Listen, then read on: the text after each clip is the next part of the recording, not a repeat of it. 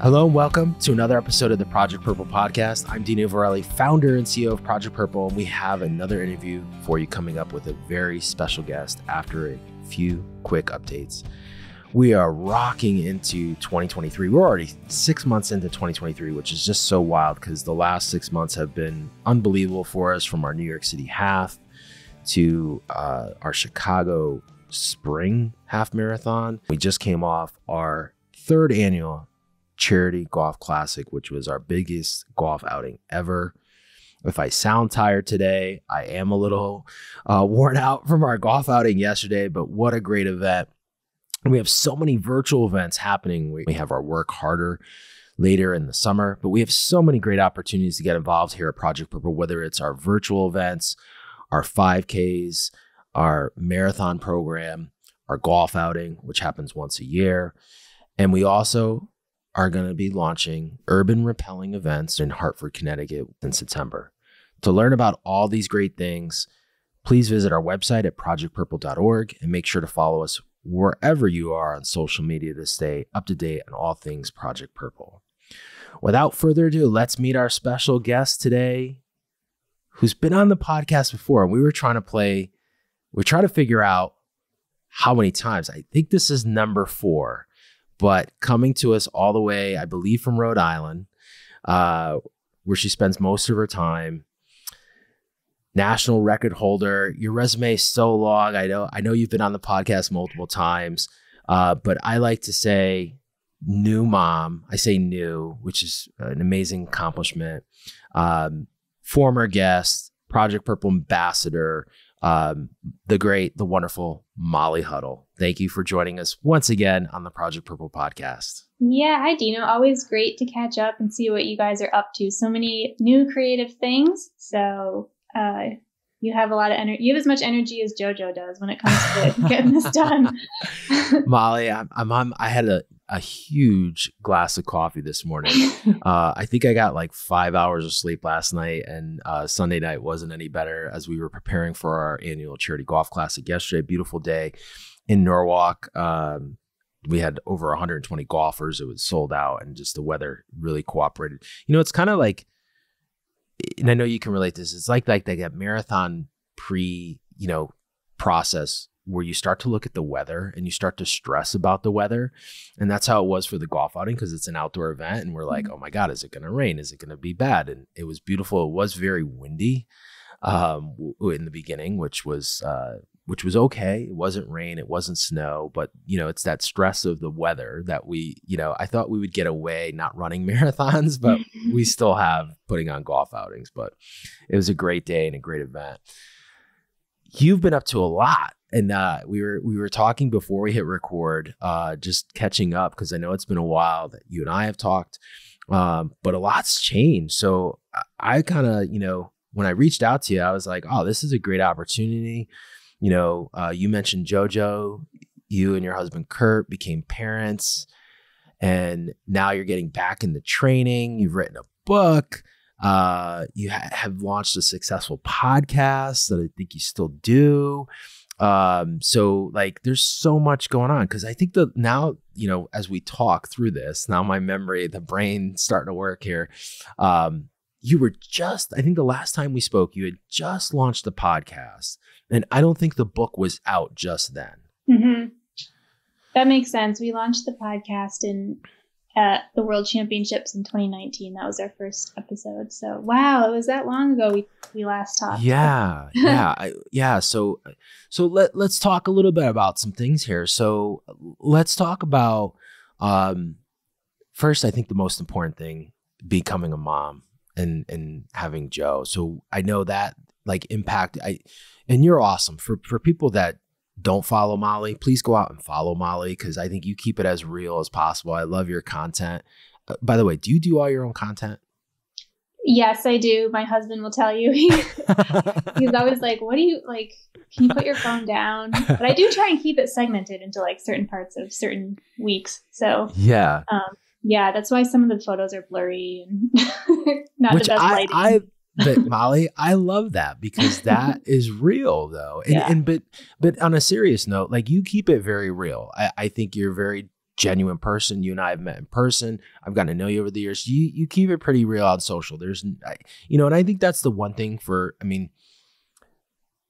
there's good and bads, right? And I always try to find in social media, I try to find the goods in it, in the sense. And I think, for a lot of, young women, whether they're competitive athletes or also, your weekend warriors, I think you are a voice in the community, and there's a bunch of others that keep it real.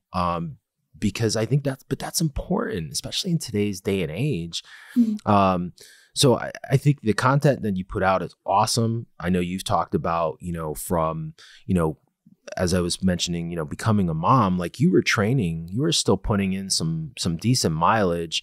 And then you were doing a lot of cross training as the pregnancy wore on, because it's just not probably healthy to run the mileage that you were running or that you were used to being a professional athlete.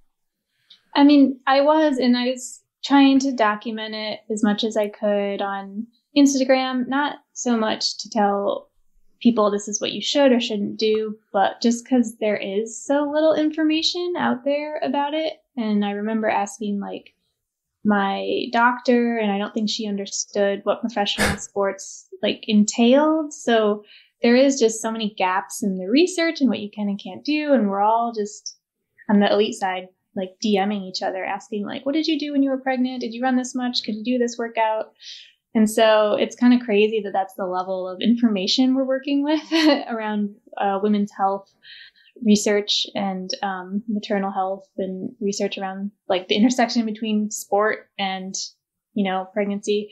So yes, it's a niche field, but one that, still has a lot of room to grow. So I just was figuring other women are going to be having babies, or they're probably going to be wondering how to train through. And I took a pretty conservative approach with it myself. I mean, you definitely could do it a variety of different ways, but I got such a big response from, lots of different women who, run marathons and have goals there for like qualifying for the Olympic trials, women who are just working and running for fun, competing for fun, women I ran on the teams with in high school and college reached out. So yeah, it was definitely like resonating. Well, I think to your point, and you just said something so powerful. It's like there's really not to relate it to what we do here. Like I think it's frustrating from a patient advocate, because like there's no book on how to treat pancreatic cancer, like how people should do. And similar to your point, like that's going to be extremely frustrating. Like, you're going through this process that millions of women do every day, right? Like childbirth, it's a very natural process, but very niche in the sense like for professional athletes. And I know, and we'll probably talk about this, being very vocal, that you've been vocal in the sense that, women athletes don't always get the same treatment as male athletes, but perform at a higher level or at that same level, right? And we can look at all the sports, but then you think about it, okay, so just because a women athlete gets pregnant, like how come there's not any information there? Like what should we be doing, And, it's almost not fair that there's not any information out there and that you kind of had to go out on your own. So I know you mentioned friends and maybe have you thought about in this process of putting out a book maybe? Oh, there's a lot of women. Yeah, there's maybe 2 women at least that I've heard of who wanted to put out a book, and I hope they do it. I hope they get there. If they don't do it, I guess I could try and do it. Add something else to your plate. Definitely a need for that, and also just like filling in the gaps in research. So it's like a lot of things on the side of health. There's a lot of just general research, general medical research is often done only on male or highly male subjects. Same with sports research, just because, when you're controlling for variables, the female like hormonal milieu is seen as too many variables, but then you just don't have enough women in the research, and then that could affect things downstream. So sports exercise research is no different. And then that would exclude like all of maternity and post baby comeback stuff. So there's just a big gap there. And yeah, a book or like 5 are needed. I would say. Yeah. I don't disagree. It's fascinating too, Molly. And I know we mentioned, and we don't have to mention names, but I mean, I think anyone who knows, or if you don't know, just go out and Google. There's been like this crazy baby boom within high level professional women marathoners and track athletes, which is just awesome to see. And well, let me ask this question. Do you think because social media, the rise of, information could be the reason, or is it maybe that we now have come to this crossroads where this has become acceptable, which is kind of crazy too to think, right? Like how was this not acceptable 20 years ago? I definitely think, there's a lot more women seeing how they will be supported through this by not easy means. I'm sure, like the Dream Crazy op-ed that came out that Alicia Montano and Lindsay Krause put together, like moved a lot of mountains as far as like contracts go in the women's pro sports world. So like, I don't know how it worked for like leagues and teams that have like players unions and stuff, but in Olympic sports, you're usually just reliant on like sponsor contracts. And so a lot of those are just, you're an independent contractor and they wouldn't have any clause in there that would, should you get pregnant, would protect you for that amount of time. Usually your pay just would get cut. So those were restructured. And I think that made the biggest difference. And then you see the first few women take advantage. Like I'm the first woman that ever used our new restructured contract at Saucony to go on supported like maternity leave. It's like, that's how new these are. So then other women are seeing that and saying like, oh, well, I never considered I could like run until I'm 40. More women are doing that now, like running at a high level for a long time. And they're saying I never considered like picking my spot when I have my kids. I always just was waiting for an injury or waiting to be almost done, which is what I did basically, because that contract didn't get changed until pretty late. But I think that's more what's behind it, like the support. Because without support, it's already scary stepping away from the sport that long because all your progress is, it's your body. Like you really just can't compete at a high level until a certain number of months afterwards. So, but then knowing you're supported by your sponsors still, it just makes a big difference. So I think that's behind it. But now it's opening all these other needs as far as like, well, how do you safely train during pregnancy at a high level? How fast do you come back? Like what's recommended and all these other questions. And how do we best support the moms, from the federation level? Like that's something I'm kind of thinking about now myself, having gone through a bone stress injury, like 10 months postpartum, and talking to some other moms who at a really high level of competition, like also had a bone injury around that like 1 year mark. So I'm trying to like, see, okay, how can we reach out to these women so kind of working on that now that I've been through it and I can like see what's needed. And hopefully we can kind of get things rolled out. And then of course, supporting Alicia at And Mother with all her initiatives. She's already done so much. So I was kind of like, use me however you can. Like, how can I help you? I'm doing some research already with like the bone health stuff. Like, can I help you with your educational rollout that you're doing? So yeah, this has been very perspective changing for me. And hopefully like I can make it smoother for the people that are coming next and have, want to dive into it again and make those teams. And, they don't want to be kind of making the same, I don't want to say mistakes, but like give them more information. Well, it's crazy. And you've been, and it's crazy in the sense, like hearing you say all this, you've been very generous with working with us, which I've always said. And I know you have a personal connection to the disease, but you don't have to, right? And I've said this to you off camera, but it's just crazy to hear you speak. And again, you're doing this, yes, for you and but what you just said for the next elite runner that potentially will have to make those decisions. It's crazy to me to hear you say, well, this wasn't done before. That here we are in 2023. Think about the runners. I think back to like Paula Radcliffe, when she had her amazing run, so thinking about this, she's just the first person that comes to mind because I was just at London and, with everything. And, she was just, being from the UK, she's just like, an icon there for women's running and just thinking like, wow, so she didn't have any of that stuff. Like, it's so crazy. Yeah. And I'd be interested to talk to her about that, because I suppose if you're big enough, maybe, or maybe not. I don't know. I mean, Alice and Felix ran into the same problem, so maybe not. But yeah, it's interesting to know, like, did it depend on relationships, or I don't know. But I do know the general rule was like, oh, this, and that's what the companies would use to kind of keep it that way too. It's like, this is how it's done. Like I joked on an earlier podcast, asking for a maternity protection was like asking for a Ferrari. Like, they'd be like, that's silly. But then, like, I thought about it, and like, I know some of the guys got like nice cars for their bonuses. And I was like, actually, they did get the car. We didn't get the maternity protection. But yeah, Paula was a great resource. You know, she got a bone stress injury after one of her babies, and she came back so well to win the New York City Marathon after Isla. And so it was interesting. Like, when we talked to her for our book, she talked all about like the things that happened and her return to run after having her first baby. And so, yeah, I was taking notes myself. So that was really helpful.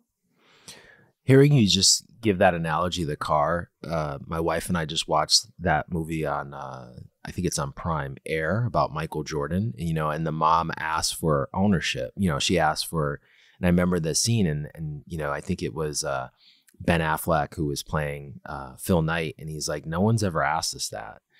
You know, to have like a percentage of the sales. And it's almost like, but they wanted the Mercedes, like I guess I'm giving away the movie a little bit. But, you know, Jordan's mom, you know, there were two things they wanted. Well, the agent, David Falk, said Jordan wants a red Mercedes, and he got the red Mercedes, but the mom really they wanted a percentage of every Air Jordan sold. And until that time, like, no one had ever asked for that. And now you think about like all these big sneaker contracts with some of the, you know, the signature shoes, especially for the players in the NBA, you know, they get a portion of, you know, each sale, I guess. But till that point, no one had ever asked that. So it's just kind of crazy, to your point, you know, no one's ever like, people have asked for it, but they scoffed at it. Right. But they're giving away cars. So it's like, you're the pioneer in this. And, you know, what that leads to, it's be interesting, you know, 20 years from now to see, like, maybe that changes some people's decision in creating a family, right? Maybe starting earlier, or, you know, just focusing on that first early on, or, you know, not waiting till, like you said, in the past, where like, oh, you had an injury, or, you know, you kind of have to, you know, be on the sidelines because of injuries to start a family. Mm-hmm, totally. Yeah. And yeah, someone has to be the game changer, right? So that was Alicia, basically. She really got a lot done with the contracts. And I'm not going to lie, I probably wouldn't have had JoJo, you know, until later, because it just is hard to run and travel and do all the things. But like, someone might want to do that. Someone may say, you know, I don't have a problem taking a year off as a healthy athlete to start my family. It's just, it was never an option. So it's kind of mind bending to be like, wait, we have that option, you know, more or less now to do that. So it does, it opens things up. What is the hardest thing of being a mom that you've realized, given your circumstance? And what I mean by that is, like, you know, being a professional athlete, like, what's been the hardest thing for you? I think probably just, I don't really like recover anymore, which every new parent knows, you know, like, you don't sleep, you don't really rest. You're always following the baby around, and it's hard to like get meals in, like, of the quality. Like, you're usually just stuffing whatever into your mouth. So like, probably the recovery piece, which I'm just kind of in denial about it. And then when I got injured, I was like, maybe all those things just got me, you know, like, just not quite enough recovery. So yeah, I'd say that has been probably the biggest adjustment. And just, I guess this kind of goes along with it, the time, you know? So like, we do have a part-time nanny, so I can at least train, but it's still hard to fit in things like the physical therapy appointments and PT appointments like I used to, massage appointments. Pretty much I just do like the essentials for now while she's a baby. This is because it's just such a high needs phase, you know? You're just kind of like, I really don't have time for much else in the first year. So that was crazy, but she's starting to get a little more, you know, she can walk. She's easier to, like, with the babysitters and stuff, and our nanny, she's easier to like go occupy herself. Yeah. Not as needy with like the breastfeeding and stuff. She's weaning off that. So it's getting easier. But yeah, the first year, it's just a lot.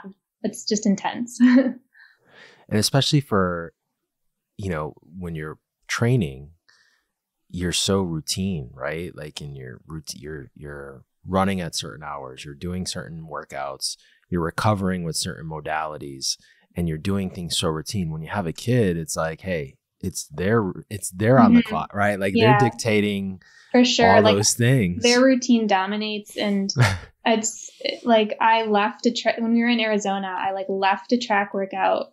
I did like my warm up and I might have done my first rep, and Kurt had Joe at the track, and he was timing some of his other athletes, and we tried to like stretch her nap window, and it wasn't working, and she was cranky, and it was so bright out, she wasn't going to fall asleep at the track, and I was like, I'll just do this workout another time, and I just took her and went home and put her down, and I was like, old me would have never like thought of doing that, but I don't want to miss her nap. I'll redo my workout later. So yeah, her schedule, it is more important. That's being a mom. Yep. You're on the go. You're on the go. This is just how it is. And I did get the workout in later if anyone wants. You still got it in. Don't worry. I love it. My last question here on being a mom, and this is kind of a loaded question. Do you think Joe will be a runner? I don't know. Yeah, we'll have to see. I think she's actually going to be tall. And so I was like, oh, maybe we get to have like a basketball player. Well, I know, yeah, basketball. That was your first sport, Molly, yes, right? Like for our listeners, play some ball with JoJo, but we'll let her decide what she wants to do. But I think she might be, she kind of has Kurt's like long legs already. Wow. Well, you still have game, because I'm going to embarrass you here a little bit. I remember a couple years back, like Saucony did some summit up in like New Hampshire or Vermont or something. It was like in the woods, and there was like a knockout game. And I think you won the knockout tournament for all the professional Saucony athletes, right? Or you were pretty good. I saw you were in like the finals or something. I was in the finals. Yeah. I couldn't quite win. Yeah. Hey, you still got game, because you probably haven't played competitive since and you were a very good high school basketball player. I know I was way better at like knockout and like dribbling drills than I was at actual game environments. Game environments, like I got too nervous, but I was really good at like ball handling and all the tricks. Love it. All the useless things. Those are not useless. Those are like, those fun. Little details. If you can't dribble, then you're in trouble. So you've also been busy writing. So let's talk a little bit about your book. And I know you have a partner with that. Like you guys put the book out, and it's been a huge success. Where did the inspiration come from that? And let's talk a little bit about that here.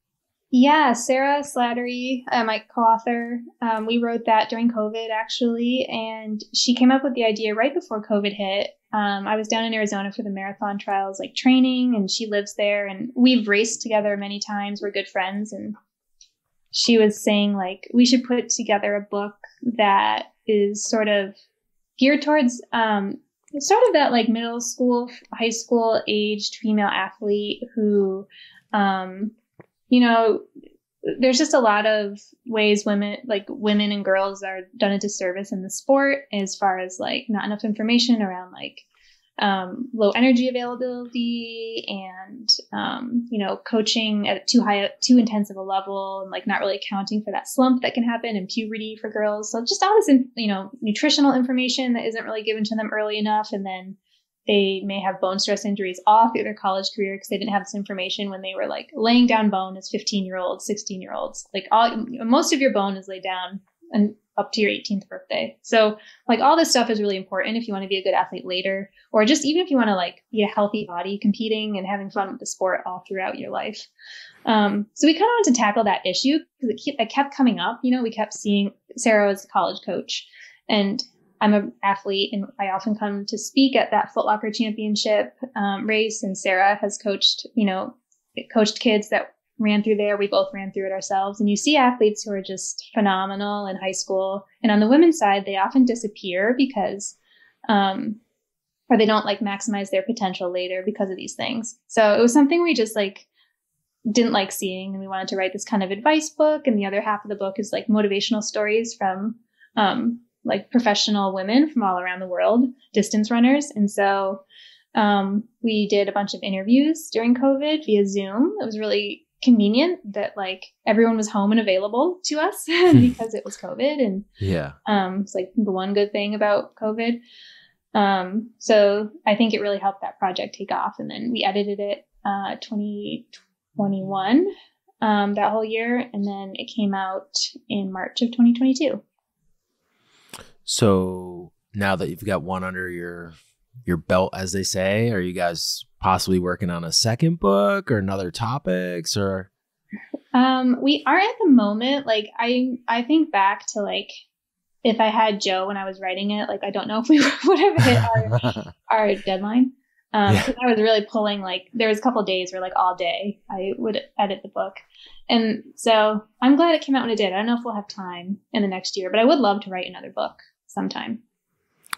Well, it's so awesome. And, as I said before, you've really taken a stand on some really important topics, as you mentioned before, just being a professional athlete and, being pregnant and how to handle that and what to do. The topics of, I know you've been very vocal about equal pay, for women athletes. And I know we were talking before that, there's been this amazing run of women long distance runners here in the United States, globally as well, but like, especially here in the United States, like we've had, and I know you're friends with many of them, these women just achieve amazing accomplishments on the world marathon stage. And it's just fascinating that I don't know if like clearly people in this space are paying attention, but like, I don't know if enough people are seeing this from the outside lens. And I'll share a story. And I don't know, you probably know her, Tatiana, right? McFadden, I think. Yeah. No. Yeah. When I started Project Purple, like she was winning, like there was this range in between, like she was so dominant in, the hand side, in that the wheelchair marathoning. And I don't know if anyone was paying attention during that time frame, like how dominant she was. Mm-hmm. And she even did the Winter Olympics too. Like she's so sports. She's amazing. Yeah, just an amazing. And if you know her backstory, right? Like she was adopted and, like she was in an orphanage and and all that stuff. It's just wild. And like, I remember during that span, it was probably like, I forget the time frame, but she won, like, I think she did like 6 in a row or something crazy like that, right? Like that world major, like sweep. And she was so dominant. And I was just thinking at that time, I'm like, is anyone even seeing this? Like, it's so cool that like, the people in the space are seeing it happen. But I wonder, if the outside people are really seeing it. And it's kind of like how I feel right now with some of, these women, American women marathoners and middle distance runners, and even some of our track and field athletes are just like putting up these amazing feats in terms of competing at these races. And it's just wild that I know we said before we hit record, like if that was happening in the men's side, like these athletes would be making a lot of money. Mm-hmm. And not that money drives it, but like, let's be honest, I think like as a professional athlete, clearly that, how much your winnings are, where you place in races will equal like how much money you're making. And that brings in sponsorship dollars and all the other stuff that comes with that, the Ferraris, that, it's just fascinating to me, like how from an outsider's perspective, like I don't see that happening in women's sports and I don't know why. Mm-hmm. Yeah, I feel like it's tough because in track and field, we don't really know how much each athlete is making just because there's you can't talk about it. There's clauses in the contract. Yeah. So I do think that would be really illuminating. Like there's some high paid women for sure, I'm sure, but it would be really interesting to see everyone's like, is there a gender disparity? Like we don't actually know. But as far as media coverage, we do know there's a gender disparity, and luckily track and field and marathoning as well, generally, it's, the men and women compete at the same time. So it's like pretty equal-ish. Although like I tried to watch the Tokyo Marathon when my friends are running it and they don't show the women at all. No. So definitely the sports media side of it is not balanced. And from that is marketability is like determined. Correct. And so that is hurting the sport. But I mean, I do think like women's sports is having a moment. Our book got picked up really easily when we were shopping it around, and so did quite a few other women's sports memoirs. And so that's a good sign. They're selling really well. Like Lauren Fleshman and Des were on the New York Times bestsellers list.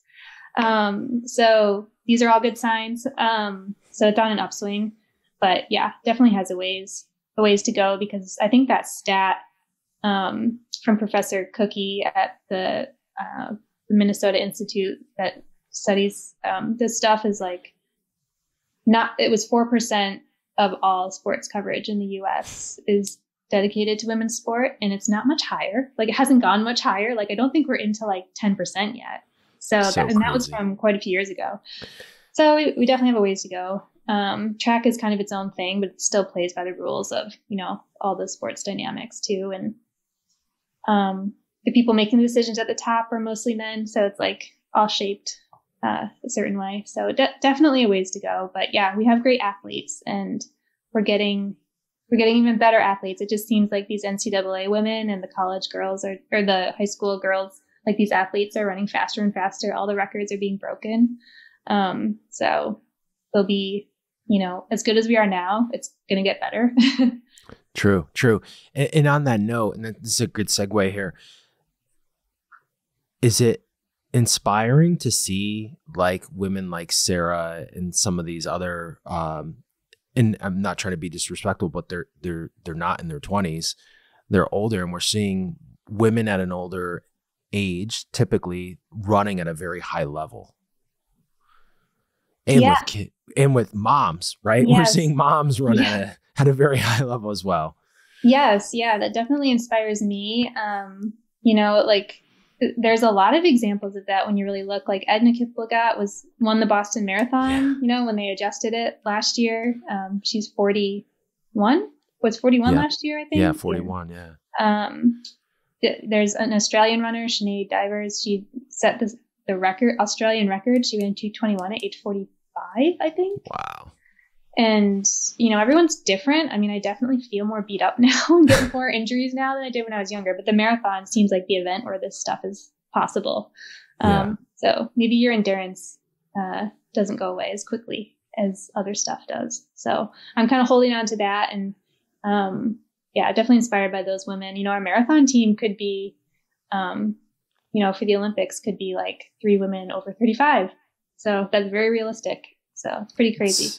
It's so awesome. And it's interesting you said there is kind of, I feel like there is a little bit of a surge in the youth, but, that always kind of plays out at that marathon level. Clearly, we typically don't see runners come out of college and then jump. Like I know the Tui girl is like breaking every collegiate record, it seems like. Yeah. But maybe we won't see her in a marathon, for the next, 5 or 10 years, potentially. Who knows? I mean, I think it's a hard jump to go from, a 5,000, meter race to a half marathon, even in a short period of time. I think that would be pretty aggressive, I guess. Yeah, and she's got some crazy PRs to set in the 5 and 10, so you wouldn't want to leave those on the table. Yeah, she's fun to watch.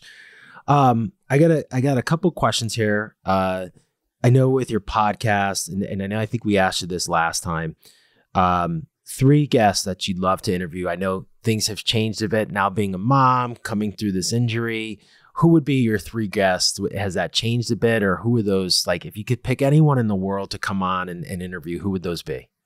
Well, I can give you the list of women I keep like badgering, but I can't get through to. Well, we might be able to help you there. So Allison Felix, who I know, I think Alicia has worked with Allison and her brother before. It's just the time schedule. She's a very in-demand woman. I'd love to talk to Allison. I'd love to talk to Athing Mo. She doesn't really seem to do a ton of podcasts and interviews. I'd love to talk to Valerie Adams. She retired a few years ago. She's a thrower from New Zealand, and she's just like such a legend, just like very consistent champion. She's just an amazing athlete. And like always seemed like, and she had her 2 babies as well, and I think came back to competition after the first one. So I'd love to talk to her about that. Who else did I want to talk to? Oh, Nneka Agwumike. I probably maybe could talk to Nneka. I did meet her once at a photo shoot. She's helped put through the collective bargaining agreement at the NBA. Yeah. And she's also a player. So she's kind of making moves over there, very inspired by her. And yeah, definitely, I would want to talk to some more of the WNBA ladies because they're just like such stars. Who's your favorite WNBA player right now? Probably Nneka, just because I'm like, I love what she's doing off the court. That's how I am too. I'm like, I love Megan Rapinoe because of what she does on the field and off the field. Yeah. So yeah, big Nneka fan. Big Ogunbowale fan because she went to Notre Dame and she's like such a funny player. Yeah, so that's awesome. I tend to go with the Huskies, so because Connecticut, we have great women's basketball, so I like those former Husky players. They seem to do pretty well in the WNBA. So my last question here. What's the plan here? I know we talked before. You're hopefully injury free. Are you looking to run in the fall? What distance? If you had your, and I know this is like a crystal ball here. Like, if Molly could have her way, all the cards align, and everything goes the way it's supposed to go. What are you looking at? I would love to run like a flatter, faster fall marathon if I can get my build up going in time. I'm pretty out of shape. I've got a long way to go because this injury required like almost 3 months off. That's a long time. But we'll see. Like I would hope by October I could try and run. And then after that, pretty much you're building up again for the Olympic trials marathon. So I really would love to fit one in before that because I know the Olympic trials is going to be pretty tactical. It's going to be in Florida, very warm. People are racing for Olympic spots, and no one's going to want to do anything too risky. So to get a PR in would be great. That's kind of what I've been hoping I was hoping to do a marathon in May before I got hurt, and that was kind of the goal there. So carrying that over.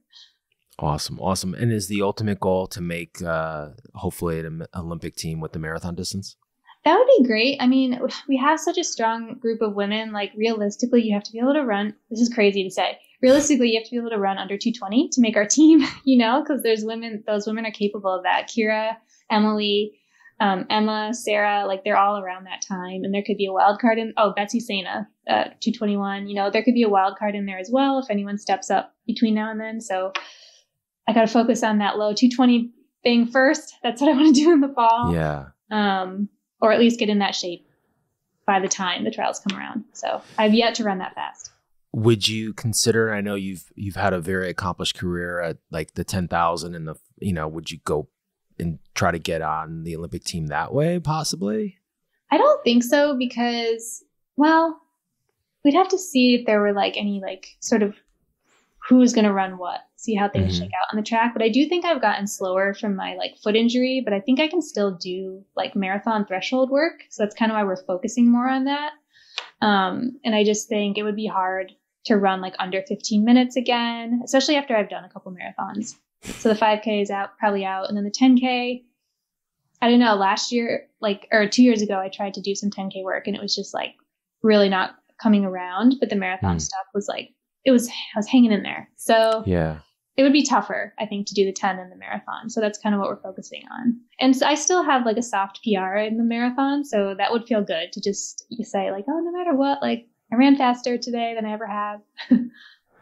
So awesome. Well, I look forward as does our community to see you hopefully back in the streets in the fall. I mean, we love when you're in one of our favorite marathons because we are in a couple. So I can't choose, but I am partial to New York City. I know it's not flat, so it's not a flat one, but it's always great to see you out there doing what you love doing and what you're really, really good at, Molly. So we can't wait to see part 3 or part 4 of Molly Huddle, in the fall, hopefully of 2023. And I can't wait because it's always great you're kind of the consummate competitor. And I think, you mentioned Boston, and I know you and I have talked about this, and this is the person you are. You could have bailed at a lot of points in that race and you still finished. You still got the finisher's medal. I know it wasn't the result that, you expected that day, but so many elite runners. And that's when, for me, and this is Dino Varelli speaking here, whenever I go to these big marathons and I see these elite marathons like tap out, I think of your story of like, hey, you could have done that And, you know, a lot of people do. And, you know, I'm not saying anything, you know, people who get injured, whatever, but like you gutted it through, and that's just the perseverance and your character. And, you know, now you're a mom, and, you know, all the things you've done from what you just shared of being a professional athlete and trying to figure it out, like, you know, what to do during pregnancy and being a leader for that. And then speaking to the youth, you know, with the work with your podcast and the book, it's just so inspiring. So keep doing what you're doing.